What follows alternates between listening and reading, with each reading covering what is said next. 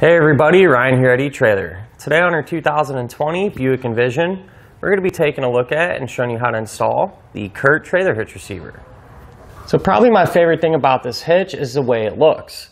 Appearance is important on a really nice car, so you don't want your hitch to take away from that. Well, this one, the only thing you're going to be able to see is the receiver tube opening. You're not going to be able to see the rest of the hitch as it's kind of hidden behind the bumper, and so it's just going to give us that clean factory look.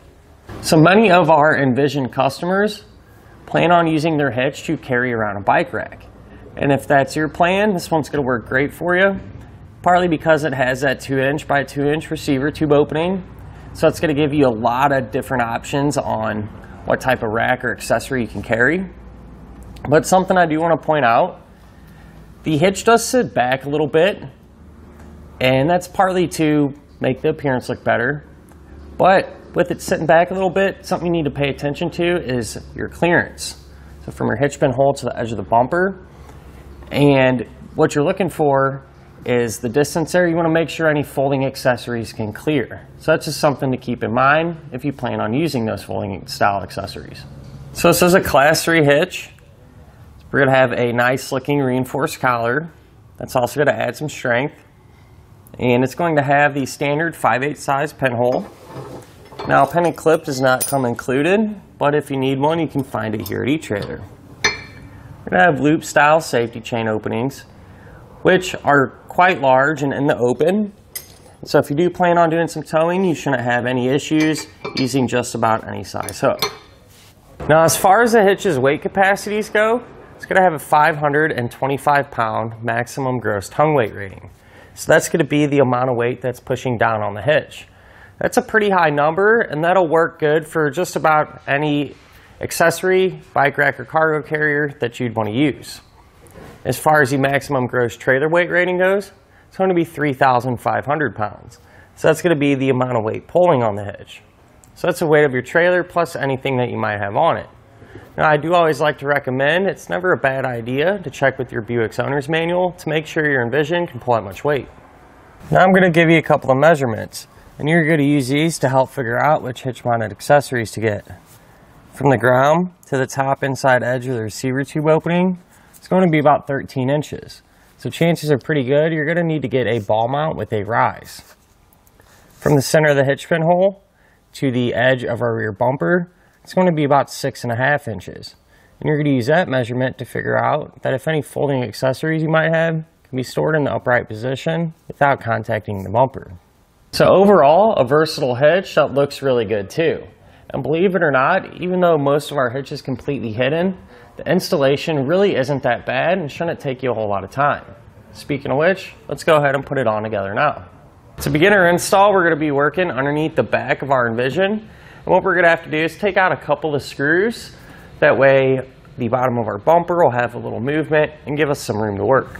So we're going to have a screw here, and we're going to pull that out with a T15. If you follow that down, we're going to have one more on this side too. We'll do the same thing.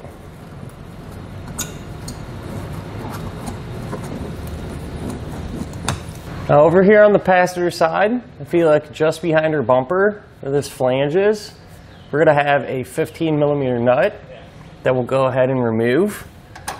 And once we have this removed, anything we do to this side of the vehicle, we're also going to do to the other side because they're going to be set up the exact same way.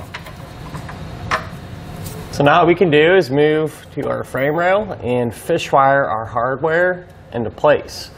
So to do that, we're going to take the coiled end of one of our pull wires and put it through this hole here, closest to the back of our car. And we're going to drop it out of that larger hole. Sometimes it's easier if you put a nice bend in wire like that.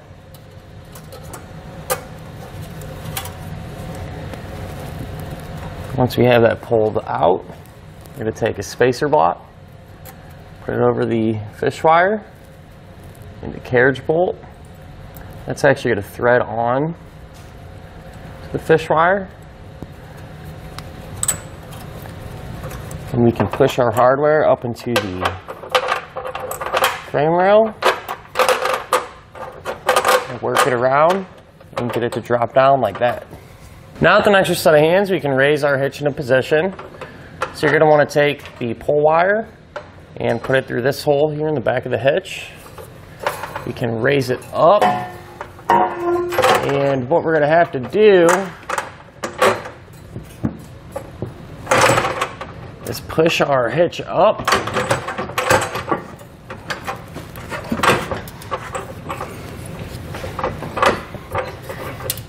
We're going to have to go over these bumper supports here.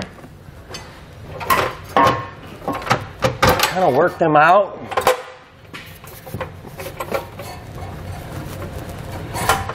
Kind of while pushing our bumper back at the same time.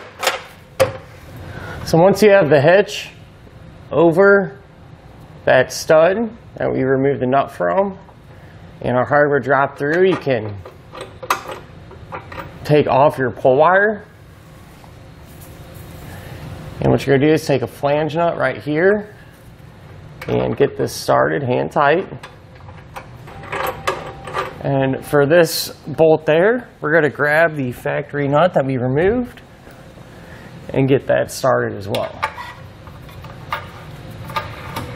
With all of our hardware in place and hand tight, now we can snug it all down.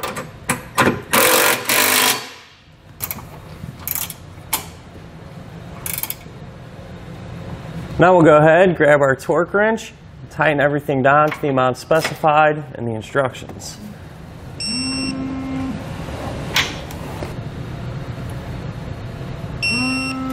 And don't forget to reinstall your torque spit screws here on the bottom of our bumper.